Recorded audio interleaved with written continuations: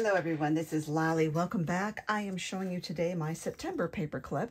The theme that I have in my paperclip art group was for science fiction or just fiction. And I went with the kind of science and science fiction look to have these old kind of witchy looking chemistry beakers here with the floating eyes in there. I just thought that was so fun. So what you're going to need are two 2-inch squares, black and turquoise, one circle. This is a 1.5-inch circle with purple. I'm using Olo alcohol markers to color my images in. I looked all over at my stamps, didn't find anything I liked, so I purchased this digital download from an Etsy seller. Now they do come like one image each, and I didn't want to print them that way, so I pulled mine into Silhouette Design Studio and condensed them and put them here. I also have some googly eyes and some purple organza ribbon. I'm going to give you under this video a link to my Olo marker video from Creativation last year. These are alcohol markers, but I want you to see what's different about these. But just off the cuff, really quick, it's two-sided. So you can see there's a joining piece in the middle so that you customize these yourself. Now what I have is one brush marker on each end, and they are different colors. So take the cap off, you got one color brush marker here and another there. Because I personally don't use chisel. If you use chisel, you can have chisel on one and brush on another of the same color. But when you do it this way, you only have to have half as many markers. And this is free flow ink technology, which is different. Oh, one more thing is I'm using the 1/2-inch corner punch to round off these just to give it a different look.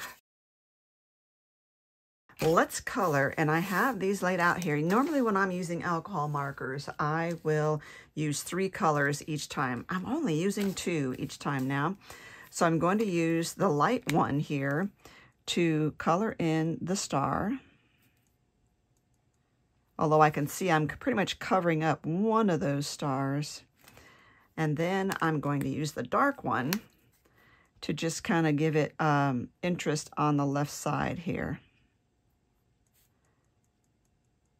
Now, if you need to, you can pull that back in with the light color, blend that out, or if you really want, you can add a pinch of orange. Make sure you get the right colors lined up here, and see Y2.3, and there you go.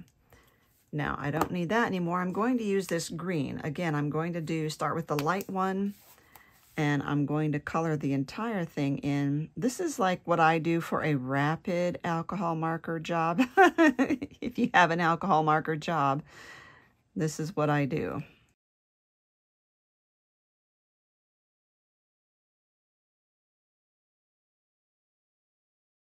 So I've got this in here. I am going to just do the top of this liquid that way as well. Okay, now I'm going to use the light one and just kind of pull some of that dark color into the light green, and that's all I do. That is, like I said, the easiest way to use alcohol markers. You do have some difference going on here. And I forgot to do this, but what I did the first time, I didn't do it very darkly, but I'm using this light blue, which is B2, and I'm coloring this entire ridge and then outlining this bottle here.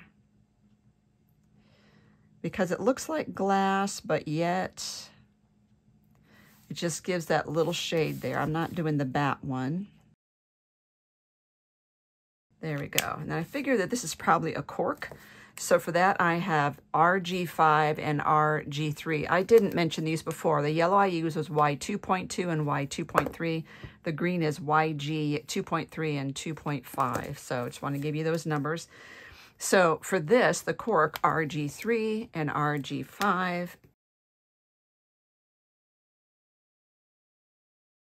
You know, there is a way of using your, for instance, your Cameo, or especially your Brother Scan and Cut, that you can cut these out with your computer, with your cutter, but I am not doing that. I'm just fussy cutting. And for the orange, I am using O2.2 and O2.4.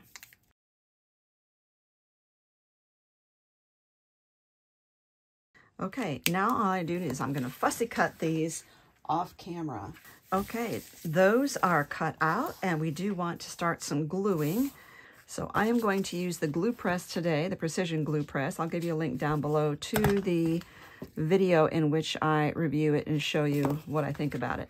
Now, because this is not, it's going to overlap, you're going to see that there's still some black there that's not going to be on the blue, so let's not do the entire black rectangle. Let's just do it like right there.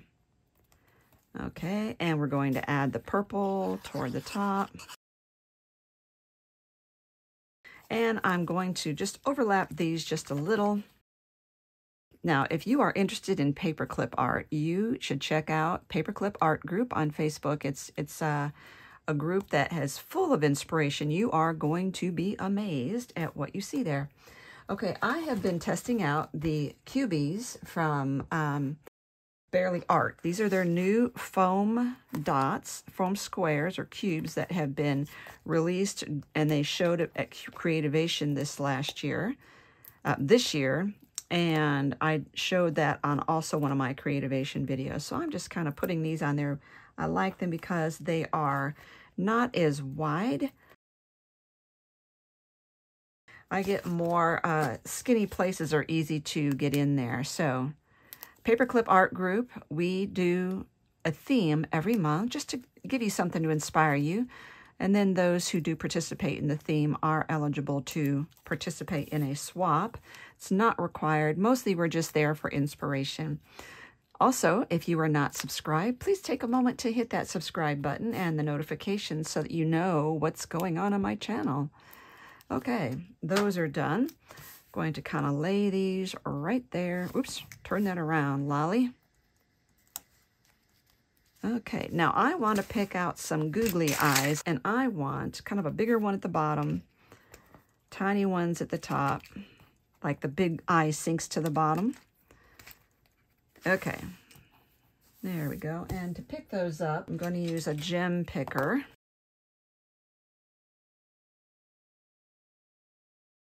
I think I could use the small one for these.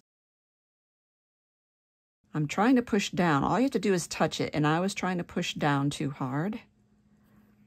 You could fill the whole beaker with those little eyes. That'd be very fun. Now for this, I'm just going to tie it in a knot instead of a bow. Oops. Sure I am. Sure I am. Sometimes the simplest things are just really hard to do. Oh my gosh, Lolly. Okay, let's get this kind of trimmed. I don't care if it's really super straight because it could be wonky for all I know. Maybe it should be. Okay, now I am going to use the Fabri-Tac because this is fabric. Now Fabri-Tac is non-toxic when it cures. It takes about 20 minutes for it to really, really set up so that, you know, it's kind of in place. But 24 hours for a good, solid, permanent cure. It'll be permanent in 24 hours and non-toxic in 24 hours. But I am going to just hold on to this for a second and then show you these. These are what I call paperclip blanks. There's this little white disc that snaps onto a 2-inch paperclip. And then you just glue that on the back, and the back looks so nice and finished that way. Now, if you can't get those, I just glue a paperclip on there and then maybe a circle of cardstock over that, and it works really well. So just snap the single loop into there. You'll want to use something like Power Tack to get that permanent adhesive out there. Mine is getting really old. I need to replace that. And then all you do is just slide it under there, line it up, and hold on to that just for a second. Now this also takes a little while to set up, but you're okay. You can just put that down. I was just making sure there's no loose glue that's going to glue itself to my work surface here. So aren't those fun? Those are your cute little paper clips. Really pretty quick. The longest it took really was just coloring those in because I had already printed those instead of stamping them. Very easy to put together, very cute, just a little spooky, but not really too spooky. So if you're not even into Halloween crafts, these might even be something you can do. Children would love these. Great for your books, even for recipe books. So fun. Thank you for watching, and give this video a thumbs up. Check all the links underneath this video.